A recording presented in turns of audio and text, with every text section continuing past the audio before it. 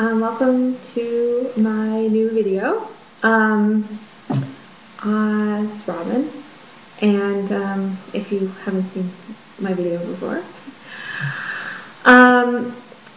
today I'm going to talk a little bit about the spinach smoothie that I made today, and then I'm going to talk a little bit about koshers and bugs and the implications for eating more fresh foods and raw foods, etc. So I made a smoothie today. Thank you so much to Natasha from Raw Radiant Health for the smoothie recipe. It was super easy. I put in 2 bananas, blueberries that I had frozen in the refrigerator, and 2 cups of spinach and a little water. And it was just amazing. It was supposed to be a beginner green smoothie, so it was supposed to be, for beginners, which I am, so that worked out perfectly for me. But it turned out not to be green for me. It was actually a beautiful, lovely purple blueberry shade. And I put a lot of spinach in. I really did, I promise. And the kids watched the video. Natasha, you're amazing. My children watched your video, and they just were so excited to try this smoothie, which ordinarily I don't think they would have done after seeing me put all that spinach in it. But they were just wild to try it, and then they drank it all up, and all of them had some. The 6-year-old, the almost 4-year-old, and the 2-year-old all just gulped it down. So what an amazing way to help your kids get their greens, to get more vegetables. That's just amazing. So what was I said what was in it already? 2 bananas, blueberries, like a cup of blueberries, maybe not a cup. And this was enough. We shared it for 4 people, so it was probably 2.5 servings maybe. Because the kids did not have 8 ounces. And 2 cups of spinach and a little water, and that was it. And then it was just yum. So I'm really excited. I feel like that was a huge boost of confidence to make that and drink it. And I'm really interested to try some more savory type smoothies. So my blender worked really beautifully. Oh, I put ice cubes in it too. I put 2 or 3 ice cubes just to get it a little cooler, even though my blueberries were frozen. Okay, so I wanted to talk a little bit about checking your produce for bugs. This is mostly a kosher issue, mostly an issue for people who are interested in keeping kosher, but there are other people who are really, really interested in not taking any kind of life at all, any kind of animal life, and so they would be very meticulous about checking their produce for bugs as well. I know that some Hindus do that as well. So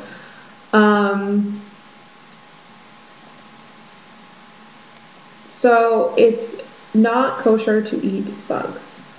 It just isn't. It's stated, I think, 6 different times in the Torah that you shouldn't eat bugs. So it's a pretty heavy prohibition. And sadly, a lot of religious Jewish people take that as a reason not to eat produce, not to eat organic produce, because it can be a little bit of a chore to check your produce for infestation. But there's really very few things that can't be checked, really. Raspberries and blackberries are very, very difficult to check.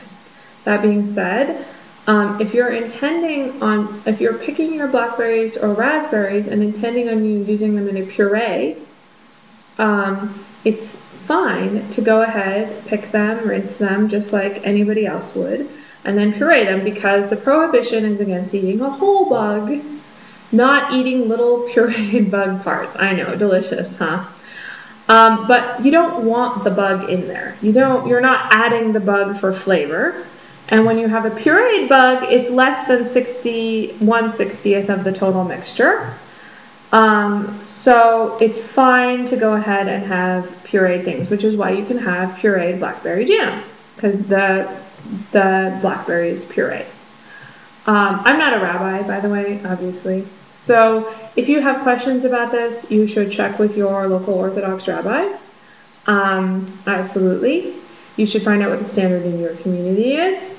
And you should, if you don't have a resource, there's an excellent produce checking guide at the Seattle VOD, which is Seattle, SEATTLE, VOD, VAAD, all one word, seattlevod.org. And they have a really nice produce checking guide. As far as spinach goes and the leafy greens that we grow in my garden, we do not put pesticides on the plants. So when I'm out there, I kind of keep my eye out for infestation. Does it look like I'm having a bug problem? And when you're out there in the garden, it's easier to tell because you'll see little clouds of things floating around. Now, once you get them inside, you still should check, absolutely. If it seems like there's a bug problem, if my garden is infested, I'll stop eating the produce and I'll find something else to do with it. So that's the way it goes. And that has happened to me before. But as far as checking spinach, I just go into checking spinach because I'm running a little late. Apparently I'm very long-winded. So there's two different ways to check spinach. You can wash and check every leaf of spinach individually. And I often do that. It's absolutely, it seems to me like a very thorough, nice way to check the spinach, but it takes a long time and it uses a lot of water. So if you're not excited about that, you can put your spinach in a big bowl with a surfactant, some kind of vegetable washing detergent. And these are sold in the grocery store. There are also very gentle ones sold in the health food store. I'm not sure if those qualify because just vinegar is not good enough. So again, check with your local Orthodox rabbi on whether a particular surfactant is going to be reasonable or halakhically approved. And what you do is you submerge all of your produce in a big bowl, all of your spinach, and then with a surfactant, and that will help to dislodge any insects if there are any on the surface of your produce. And then you check a certain amount of the water, a third of a cup from 3 different places. If you see bugs floating in there, then every single piece must be washed before you can use it. If you don't see any bugs, then you're good to go. You can go ahead and do it without doing the whole produce check every single leaf. But lots of times I just check every single leaf. And there are times when I've gotten produce from the organic co-op that's been completely infested, especially aphid infestation. I think I've seen aphid infestation in lettuce and in basil. And that's, I've just not used it. It's just when you have 1,000 bugs on a half a pound of lettuce, it seems too overwhelming a task. And I've called the